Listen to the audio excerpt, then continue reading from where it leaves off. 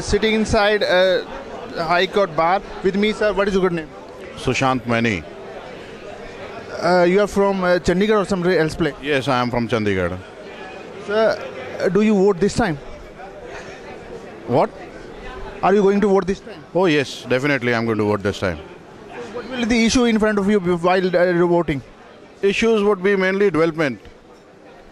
And we want to vote to a party who would promise development and would also ensure that this coalition politics is given a backseat. We want to vote for a party which is a strong party. So our candidate is going to be Mr. Jain. My question to you is around 50% of Chandigarh voters are not taking part in a democratic process. Mainly the sectoral populations. So according to you, because you are the progressive citizen of Chandigarh, according to you, what are the reasons behind these? Reasons behind this is basically, people of Chandigarh, they want to see a strong candidate from Chandigarh who should not go and sit in Delhi, who should be available here in Chandigarh, as and when they need, the person should be there. What we have seen for the past so many years, that person who's elected from Chandigarh, he's seldom available. So we want a person who should be available so that the problems of the local people out here are solved immediately.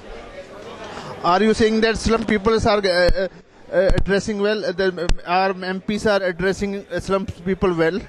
No. Their problem, of course, is not being addressed well by the present MP. We want that these slum people, they should also get proper facilities.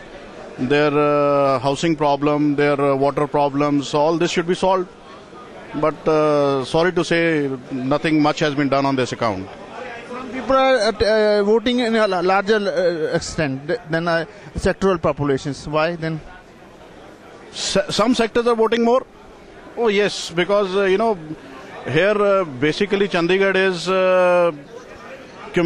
not much business classes here in Chandigarh.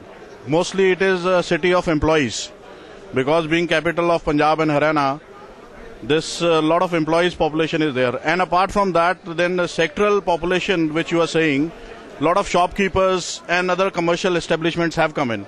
But the business community as on large is not as much. So the problems here are related to the basic amenities. Yes, local issues. Thank you very much.